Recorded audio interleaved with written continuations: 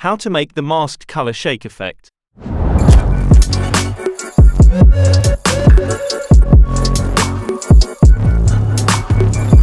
Today's video is sponsored by the God of War.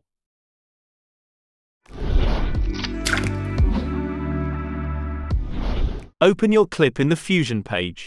Use the magic mask to isolate your subject, and bring the masked clip into the flow. If you don't know how to use the magic mask, today it's your lucky day. You can watch my other video for this. If you are in the free version, you can cry and start making your mask manually. Select your clip, and add a merge node after. Select the masked clip, and bring a blur node. Uncheck the Lock XY box, and increase the X blur slider. Bring a glow node after. Go to the Settings tab and check the Alpha channel. Back to the Controls tab, bring down the shine threshold, and increase the spread slider to your liking. Right-click to the Gain slider, and select to modify it with Shake. Go to the Modifiers tab, bring down the Smoothness slider, and change the maximum to 2. Connect the glow to the merge as a foreground.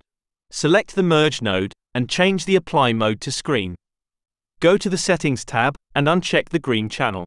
Back to the Merge tab, right-click in the center value and select to modify it with XY path.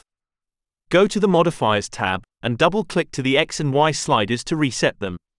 Right-click in the X slider, and select to modify it with Shake. Change the minimum slider to 0.45, and the maximum slider to 0.55.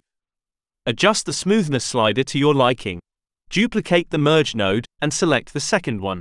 Go to the Modifiers tab, under the Shake modifier, and change the minimum slider to 0.55, and the maximum to 0.45. Back to the Tools tab, in the Settings menu, activate the green channel, and uncheck the red channel. Connect the glow node to this second merge also. Add another merge node, and connect your mask clip on this last merge. If you like this clip, subscribe to this channel. If you didn't, you hurt my feelings.